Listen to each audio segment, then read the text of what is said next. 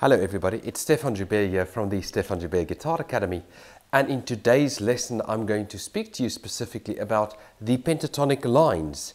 The pentatonic lines are very interesting, and it's something great for you to actually discover and to get to know, because it will help you to get to know the guitar neck so much better. And by memorizing the pentatonic lines, you will then be able to not only know the guitar neck, but also be able to make some really interesting improvisational ideas that you can use in your playing. So let us take a look together at the pentatonic lines, and let us take a look together at how they are constructed. Actually, I'm just going to play the first position of the A minor pentatonic scale for you.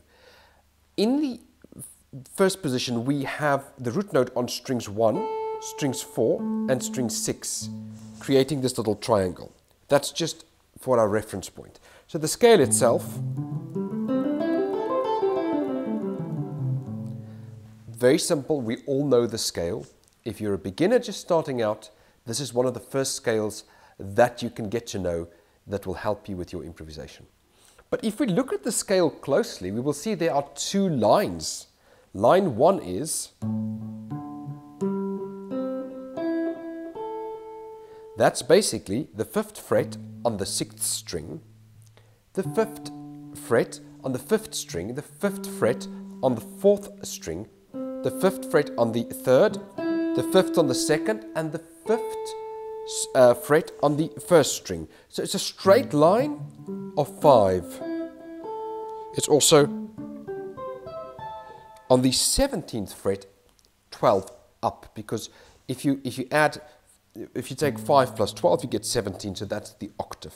Always 12 semitones up will take us to the octave. The second part of the line, and now I'm referring again to the first pentatonic position, is going to be 8, 7, 7, 7, 8, 8. So we've got the line 8, 7, 7, 7, 8, 8. If I play these two together, 5, 5, 5, 5, 5, 5, and 8, 7, 7, 7, 8, 8, I basically get the first pentatonic position of the A minor pentatonic scale. Now let me just give you all the lines, and then we'll take a look at how we can use it. If you look in the description below, there's a PDF document with these lines. You can download them. You've got the lines in there, and you've got a few other little ideas in there of some useful things that you can do around these lines, as discussed in the video. As always, if you like the video, please subscribe, please do share, and please do like and leave a comment for me. So I'm going to run us through all the lines. We've done the one on 5. We've done 7, 8, 8, 8, 7, 7. Moving up, we've got 10, 10, 10, 9, 10, 10. Bear in mind, this is all in A minor, so this stage, string group 2, 4 or 2, 5 for the octave shapes. Then we've got 12, 12, 12, 12, 13, 12.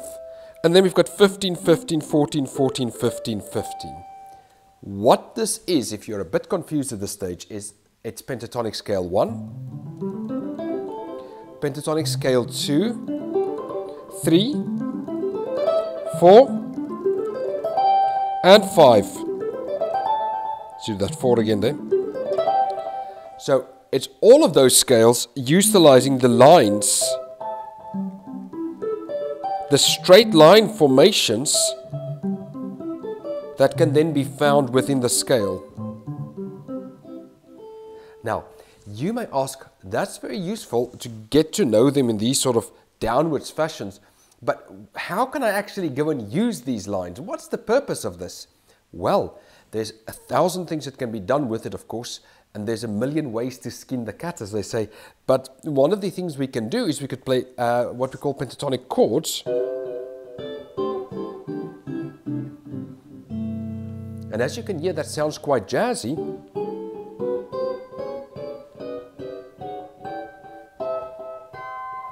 So using that, you can use that to improvise chords with, you know, like...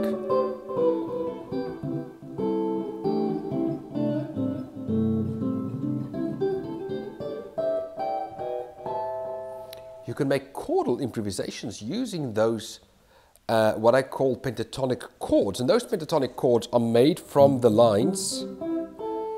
And I'm playing strings 1, 2, 3, 4.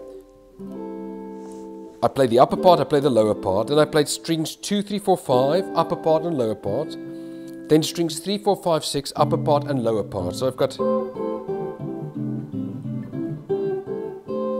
that would be in pentatonic position 1.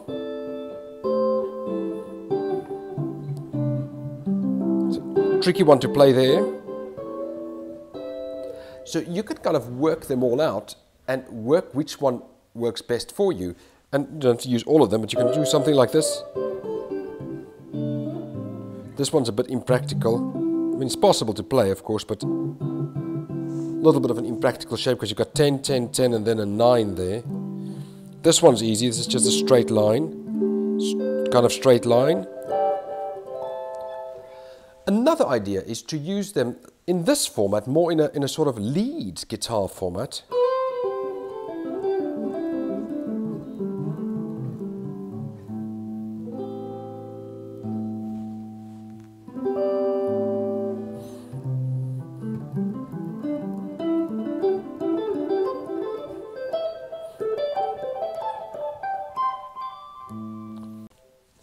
Or you can sweep them like this.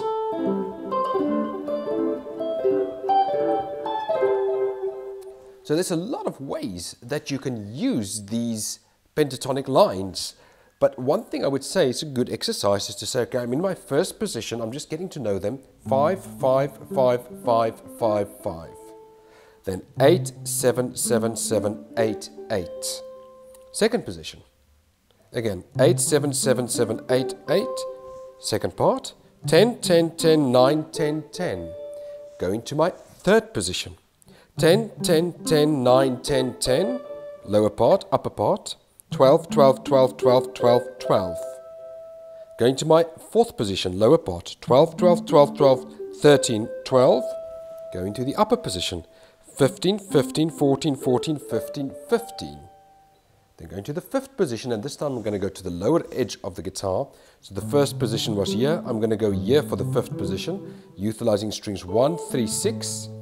And here I could go 3, 3, 2, 2, 3, 3, or 5, 5, 5, 5, 5, 5 for the upper part. So you get the idea.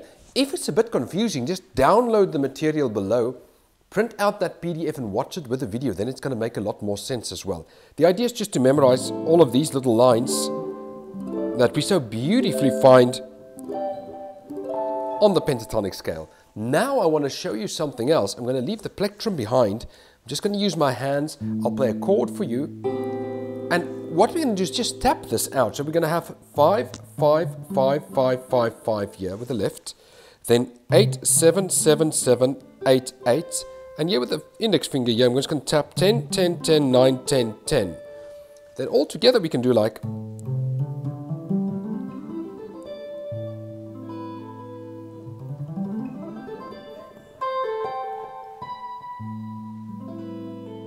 So basically what I've done there is I played 8, I played the first position together with the line over here. The line is 10, 10, 10, 9, 10, 10. So I've got 5 hammered onto 8, hammered onto 10. 5 hammered onto 7, hammered onto 10. 5 hammered onto 7, hammered onto 10. 5 hammered onto 7, hammered onto 9, because it's 10, 10, 10, 9. Second position line. Then I've got 5 hammered onto 8, hammered onto 10, and 5 hammered onto 8, hammered onto 10. Altogether I've got...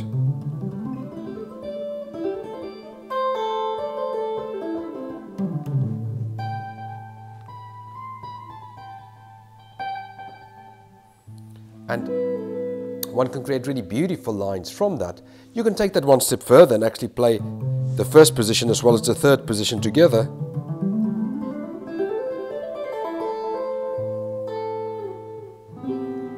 So you can then actually tap these things out. Another thing you can do is to play the first position and play this line. Or you can play the line on the fifth.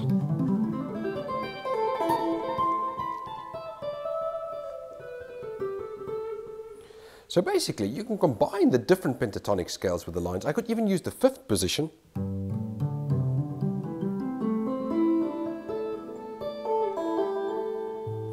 One is to get to know all the different lines well to do that.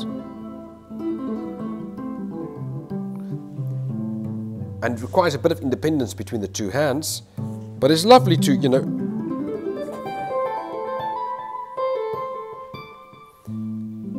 to combine both of them together in one fell sweep and just be able to play throughout these lines. So just to recap for you, just going to go through the lines again. This is in the key of A minor. The first line that we've got is 5, 5, 5, 5, 5, 5. The second line that we've got is 8, 7, 7, 7, 8, 8. The next line that we've got, the third line, is 10, 10, 10, 9, 10, 10. The fourth line that we've got is 12, 12, 12, 12, 13, 12. And then the fifth line is 15, 15, 14, 14, 15, 15. These can be used for chordal formations. These can be used for lead playing, something like, basically, if you do something like.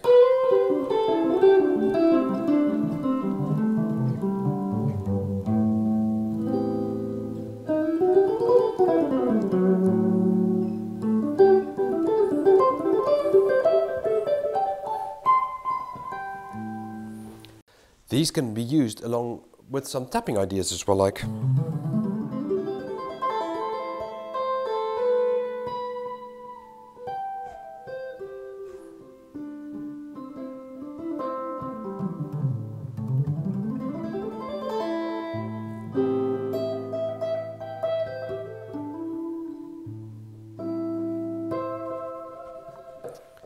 Yeah, so there you've got it. There's quite a lot of usage that one can use these lines for. If you look below in the description, you will see the lines clearly there in the PDF document. So just download that document and then you can just work through it and play through it. Just try out the lines. I would just recommend doing them just to get to know your pentatonic scale, because that will help you to visualize the neck so much better. And you know, when you do the sequences that we spoke about in the previous video, and you do, for example, the jumps,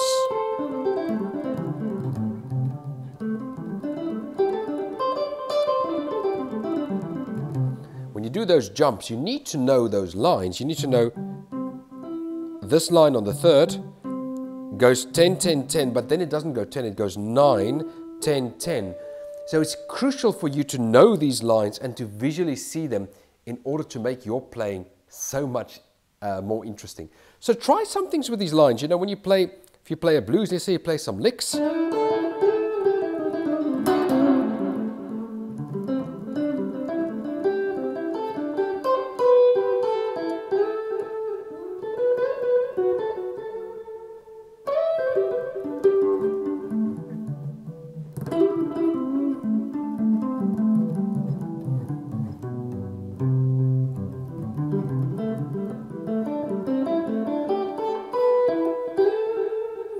You know, you can just add some interesting flavors into your playing.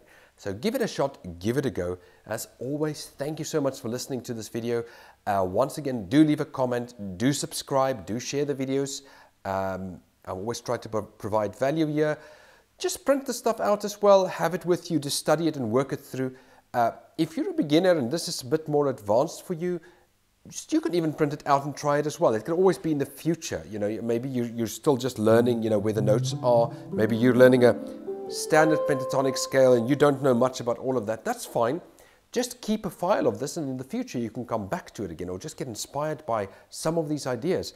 Now, if you do something like this, the tapping, and you're struggling to do that, the key is to do it very, very slow. So make sure you're going 5, 8, 10, 5, 7, 10, 5, 7, 10, 5, 7, 9, 5, 8, 10, 5, 8, 10. Actually play it and say it. Because if you play it and say it, it's going to get a lot easier for you to then actually do it more automatically. So in the beginning, don't worry, you know, if you really need to even go 5, 8, 10, 5, 7, 10. That's no problem. Take it very slow. take it very meticulous, and then later you can bring the speed and the fireworks into your playing. I wish you the greatest of success in your own playing. Have a great guitar journey forward. Remember, I'm always available should you want to get in touch and you know, book a lesson or so. I teach online via Zoom, and I'm always looking forward to helping you with your playing. If you've got, you know, a few things you want to improve in your playing and take your playing to the next level. But just remember something, with whatever you're studying, you know, I know that in this modern world we've got so much information. It's a good thing to study a lot of material, but make sure that you've got a straight line that you operate in. Make sure you're studying stuff that makes sense. And that's why I always believe that one should study with a teacher, because a teacher can help you to move from point A to point B to point C to point D in a straight line.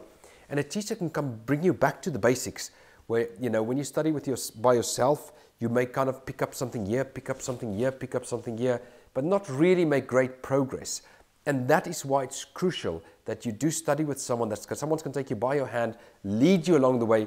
You know, when we learn, if you think about a little baby, that baby needs a lot of support to grow up. And I see a lot of young guitarists like that little baby who just watch videos upon videos. Nothing wrong with it. I mean, this is a video that I'm filming right here, and I want you to watch it as well. So nothing wrong with watching a video. But unless you've got someone to help you to go along the way, you're always going to stay a teenager. You need someone to guide you and to help you to become mature in your playing. So make sure you get proper education as well. Well, anyway, that's enough of a speech. I wish you the greatest of success in your guitar journey, and I look forward to speaking to you in the next video.